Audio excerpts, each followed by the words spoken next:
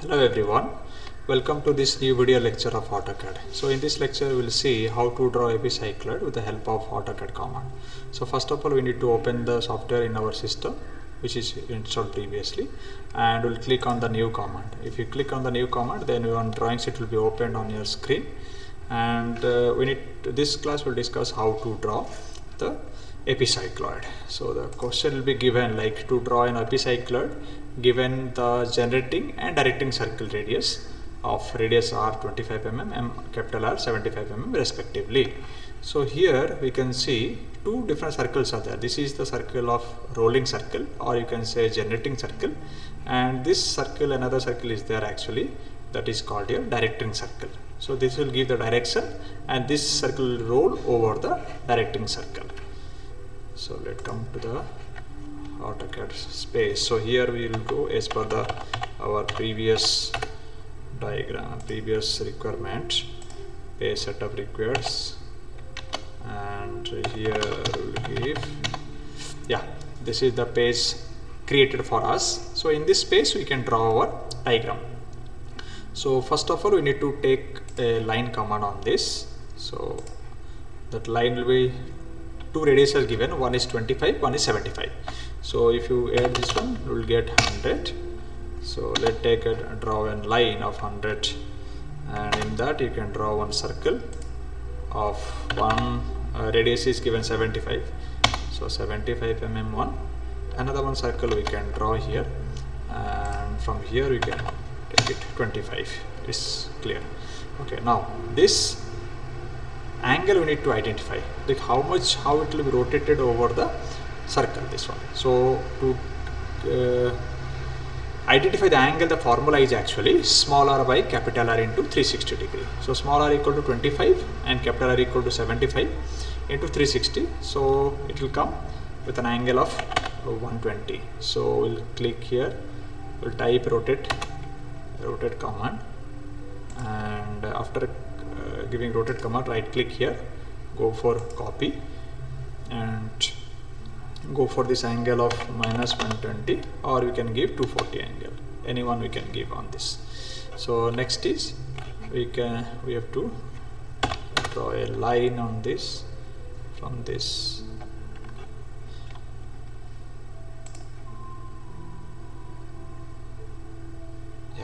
This is the straight line. You can see the green color which is highlighting here, then only you can identify, okay, this is straight. So 25, enter. Now this line I can draw any one side, from here to here I can draw, from here to here to I can draw anywhere. So next thing is, now I have to divide the circle into number of equal parts. So for that I will go for the array command, and the polar array, here we need to select the center point of this. Then automatically it was divided into 6 number parts because it is already fixed. So we can divide this into 8 parts, or you can go for 12 parts also. How much parts we require, we can divide this. Now we can trim this object, extra arc here. Okay. Now this circle we can offset it actually. Select the circle, offset O command, offset throw. So here we can go for 1, then we can select offset and throw is there. Now we can select this and offset O, enter.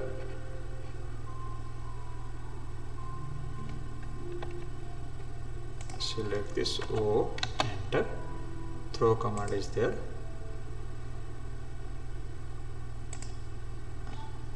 Not like that.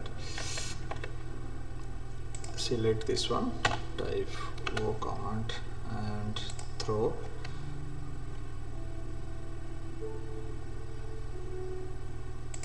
Here. Finally one more, we can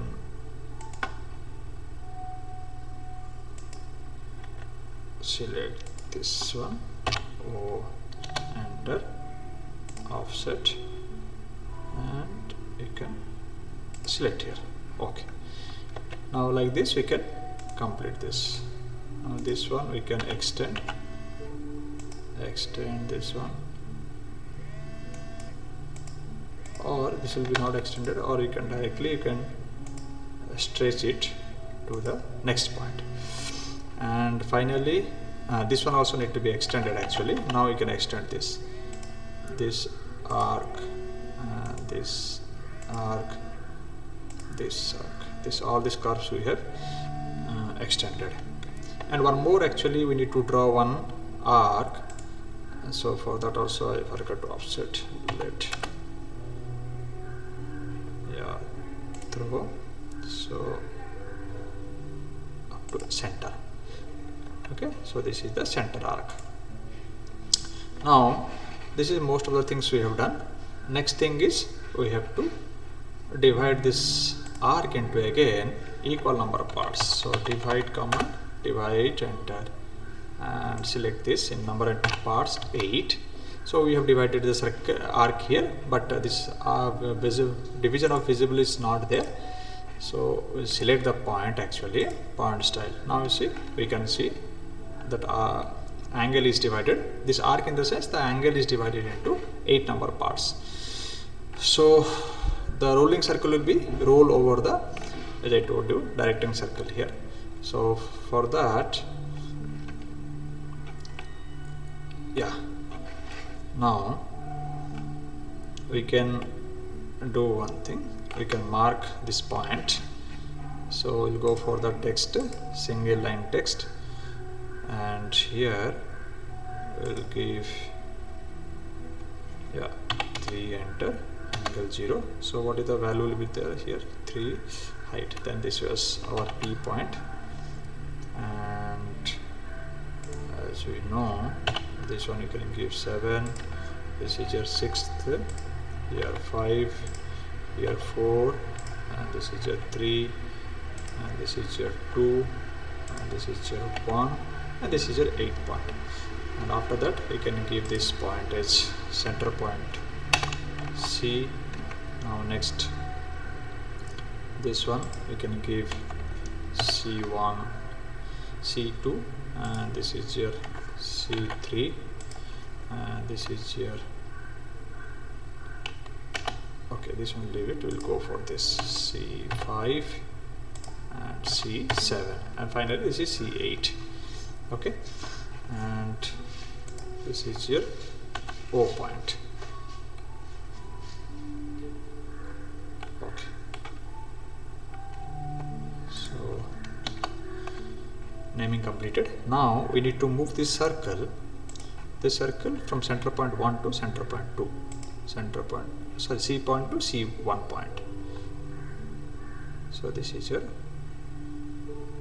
C1 point.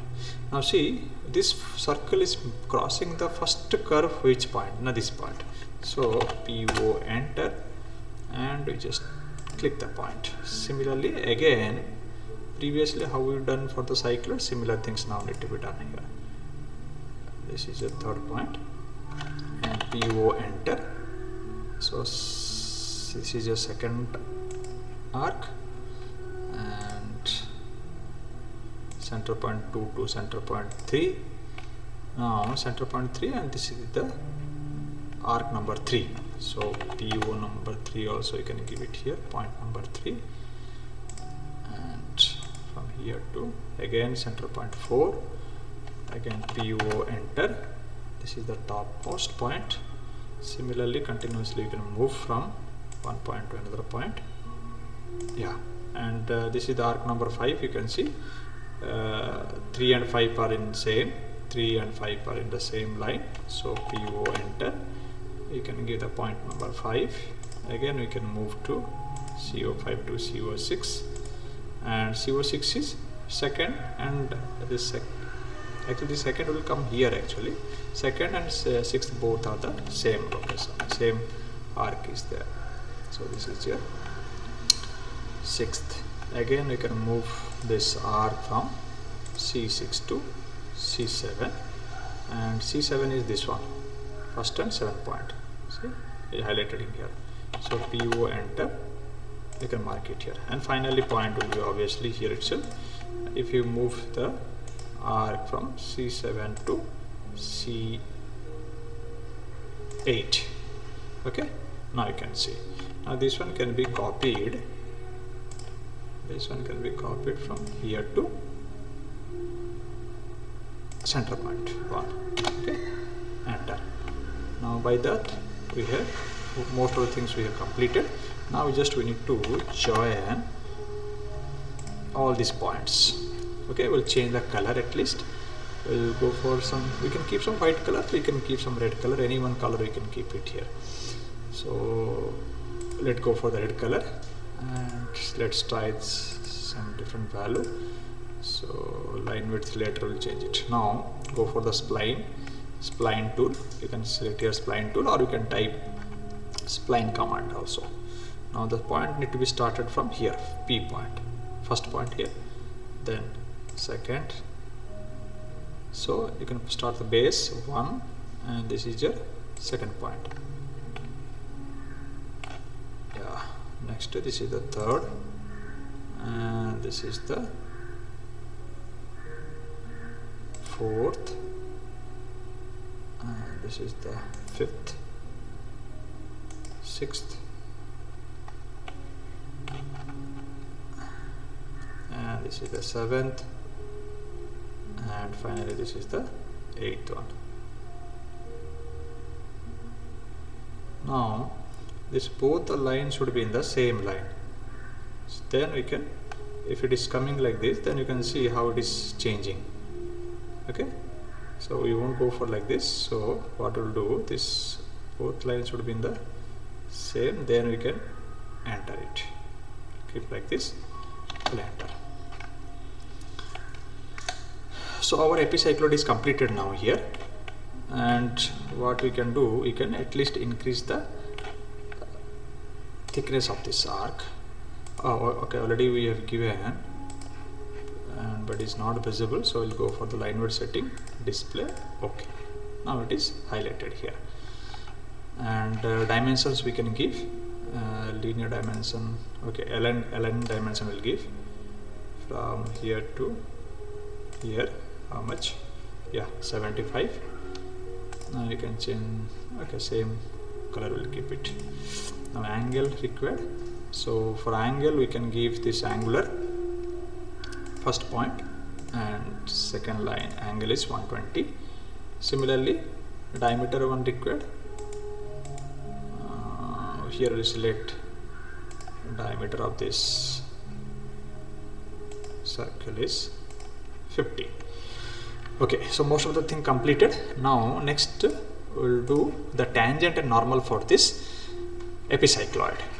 So for that we need to consider, we need to take a point on this curve.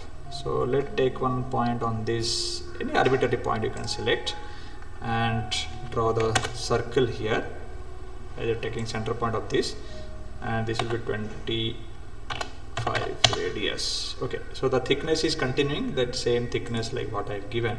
We'll read this one, let's keep it here. For that we can see this circle is crossing, or it is intersecting the center arc. The center arc is this one.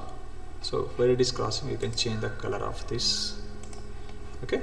Now at this point it is crossing, so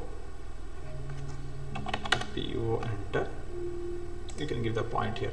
Now we need to join this center point to this point with the line command, and from here, yeah, now this one need to be joined to the O point, and enter.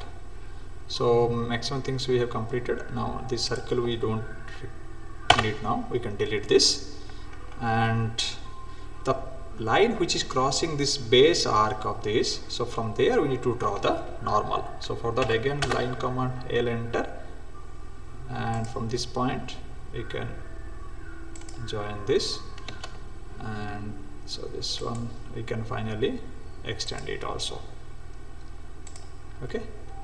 This is our normal normal to the epicycloid.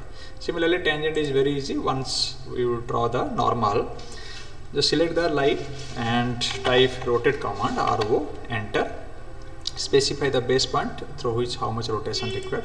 Now see, if I rotate this one, it will be rotated like this. So what I need to do, I need to keep the normal as well as I need to draw the tangent. For that, what I will do, so right click here, copy that line and make an angle of how much, 90 degree.